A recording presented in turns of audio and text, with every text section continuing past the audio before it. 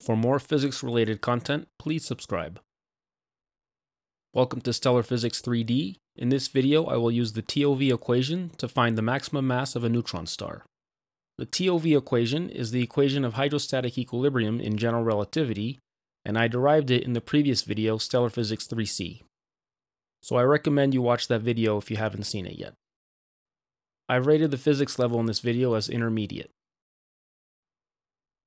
So let's start off with the TOV equation. This equation is used to determine the pressure gradient throughout the star in hydrostatic equilibrium. So P is the pressure, R is the radial position, rho naught is the rest mass density, epsilon is the internal energy, so that's thermal energy, per unit rest mass, m of R is the enclosed mass at a given radius, and g is the gravitational constant and c is the speed of light. This quantity here, 2gm over rc squared, is called the metric deviation, and I may refer to it as such in this video. So for a neutron star, we're going to assume a zero temperature limit and a constant density. Now neutron stars actually have a high temperature, so the zero temperature limit doesn't actually mean the temperature is zero, it means that it's low compared to the chemical potential. If you're not sure what I mean, I covered this in Stellar Physics 2A through 2C, when I went over thermodynamics. Constant density can be interpreted in two ways. Either we can take this entire quantity, which is the rest mass density including thermal energy, to be constant, which is not a bad approximation for degenerate matter, which is another way of saying the low temperature limit, as the thermal energy will be of order the Fermi energy everywhere in the star. If you don't know what the Fermi energy is, it's not that important. We'll cover it when we go over degenerate matter in more detail, but I'm just including it for those who know what the Fermi energy is. We can also interpret constant density to just mean that rho naught is constant and take epsilon here to be zero. Either way, we'll get the same result with a slightly different interpretation of the density. I'm also going to define two quantities. The first one's going to be x, which is going to be the pressure divided by the energy density. And here, energy density, rho, can either mean this interpretation or rho naught by itself. What's important is that it's constant. And I'm also going to define beta to be the metric deviation at a given radius in the star. Now, in previous videos in this series, I've used beta to represent the fractional gas pressure. Now, I'm using it to represent the metric deviation. I'm using the same letter because in the literature, they're generally both referred to as beta, although sometimes the metric deviation is referred to as 1 over beta. So I'm just trying to stay consistent with what the literature uses. So if you've seen previous videos in this series, don't confuse beta in this video with the fractional gas pressure. Okay, so now let's substitute these two variables into the TOV equation. Since the density is constant, we have that the mass is just the volume times the density. I can plug this into beta to find that beta is proportional to r squared. So all I did here was plug this quantity here into m of r right here. Now take a look at this factor multiplying x right here. That's just equal to 3 beta c squared. Since beta is proportional to r squared, d beta dr is going to be 2 beta over r. Now I can use the chain rule to get that d by dr equals d beta dr times d by d beta. But I know what d beta dr is, it's 2 beta over r. So now I can replace d by dr with d by d beta in the TOV equation, and a bunch of things are going to cancel. First, these r's on the bottom cancel.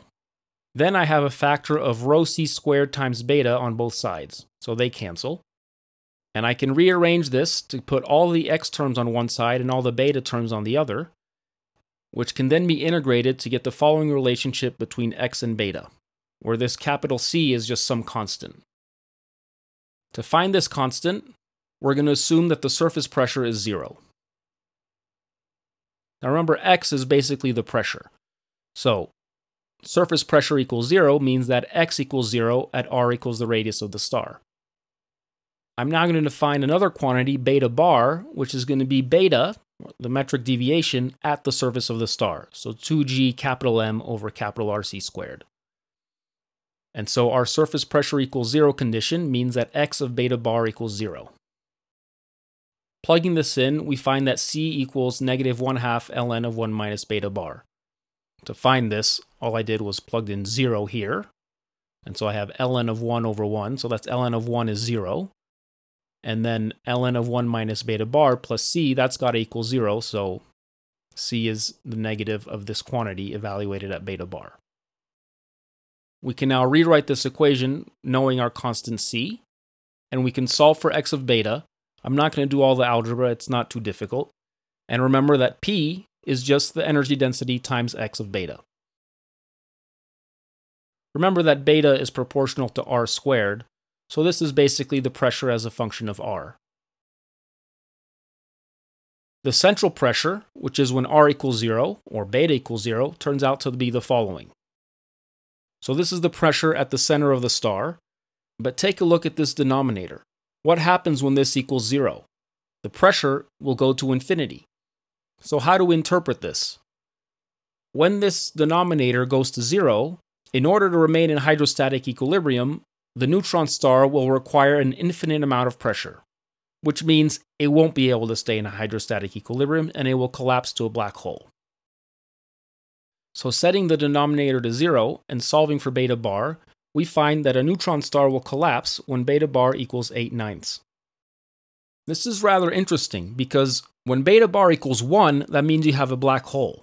So here we found that a neutron star cannot grow stably until it eventually becomes a black hole. Instead, if it gets to the point where beta equals 8/9, it will no longer be able to support itself and will collapse into a black hole.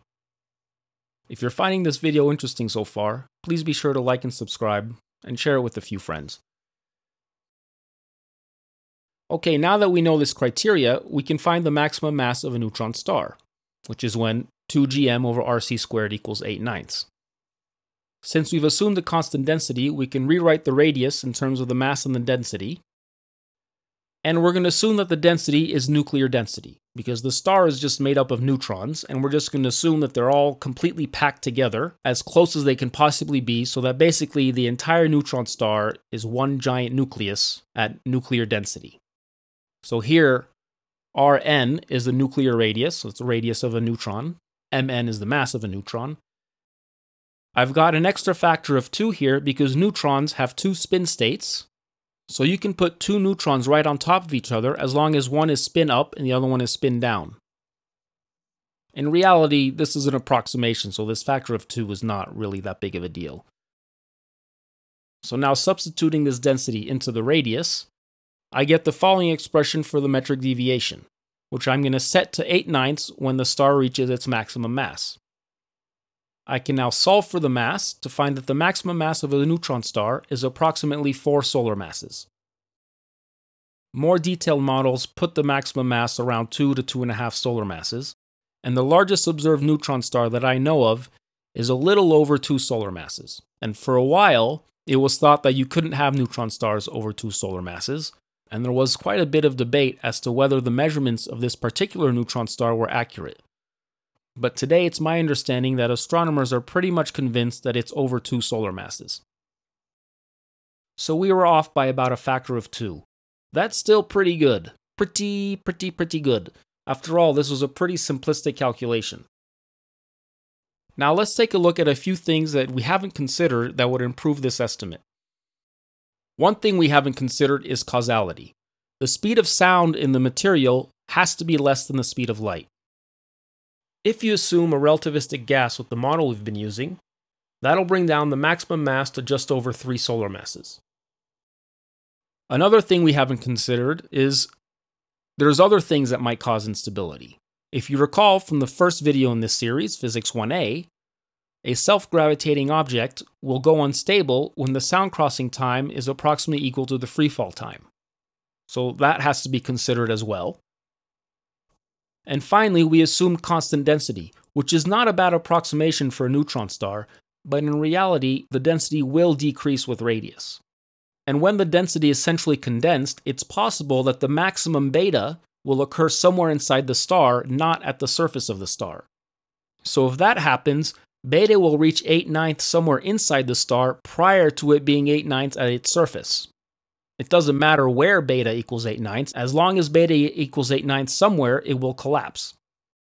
So here's an example for an n equals 3 polytrope profile. So here I've plotted beta and the enclosed mass as a function of radius. On the horizontal axis, I've plotted the radial position divided by the radius of the star, so this will go from 0 to 1. On the left axis, I have beta divided by beta bar. So at the surface of the star, this will equal 1. And on the right axis, I have the enclosed mass divided by the total mass, so this will go from 0 to 1 as well. So as you can see, for an n equals 3 polytrope, the maximum beta is somewhere inside the star at a radius of about maybe a little less than 0.4 of the total radius, and will enclose about 60% of the mass. And so the maximum beta is about, or is almost twice as much as the beta at the surface of the star, as beta bar. In reality, we don't actually know the equation of state of a neutron star. This is kind of the holy grail of astrophysics. But thanks to gravitational wave detection, we're learning a lot more about it. Gravitational waves have been used to detect black hole mergers, but they can also be used to detect neutron star mergers, or neutron star black hole mergers. And when that happens, material from the neutron star is ejected into space, and it emits a bunch of electromagnetic radiation, i.e. light, and you can look at this light and infer certain things about the state of the matter prior to the ejection.